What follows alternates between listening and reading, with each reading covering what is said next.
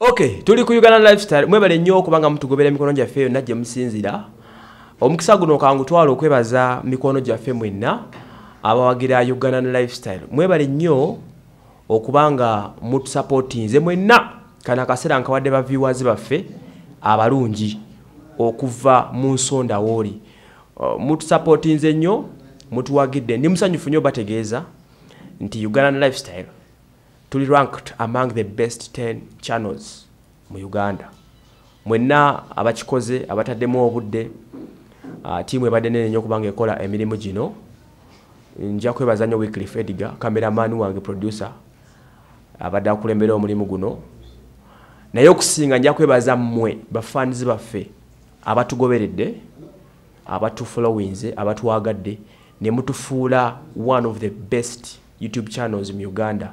Era nga tuli mu the best 10 mu bife 10 ebisooka ya YouTube channels ezisinga. Ndi musanyufu nnyo bategeeza ku lwekyo. Nze Waswa Emmanuel. Nja kwebaza ne ba sponsors baffe bakozeeko naffe bonna.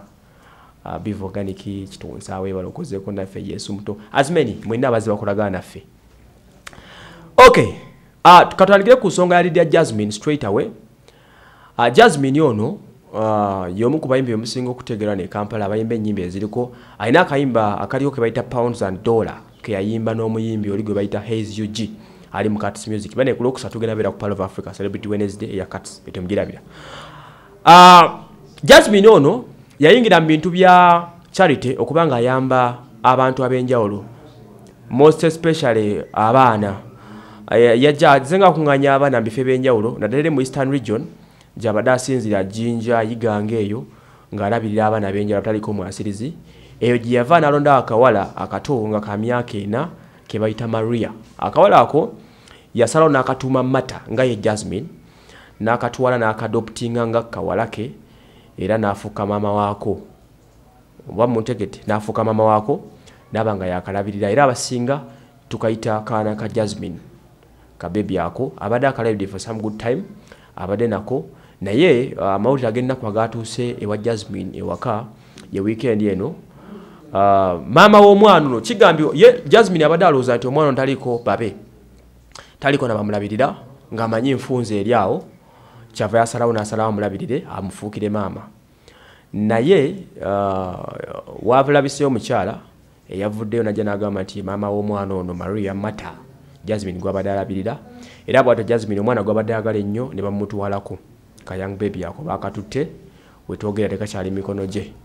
Naye kisinga okuneewuunyisa nti ate maama w'omwana oyo Maria original mom ate nalina enkambi gy'alabiriramu amabundabunda. Kane weewuuza omuzadde olabirira otya abaana mu nkambi endala ba orphanage ate owonawo ne omuleka mu orphanage endala. Kyewuunyisaamu ekyo saakitegedde bulungi. Naye Jazmine yalabisinga mwennyamivu olw'okubanga agiddwako omwana gwabadde alabirira gwabadde ayagala ennyo nga n'omwana yennyini bamutaateemamiranga tayagala kuva mikono gya Lydia Jazmine. Kitegeeza obulamu Jazmine wabadde amuwadde bubadde bulungi ddala era omwana yakupye enduulu baatuse n'omulimbalimba nti tukomyawo ku Sande naye nga bamutwala ebyaddala. So bwe gutebe guli Jazmine yasigadde abasuubiza ne nnyina nti ajja kusigala nga abalabirira nga abadde abalabirira, which is very good. Thank you for that heart.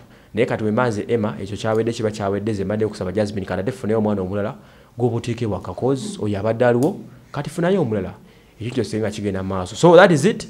Ku 0709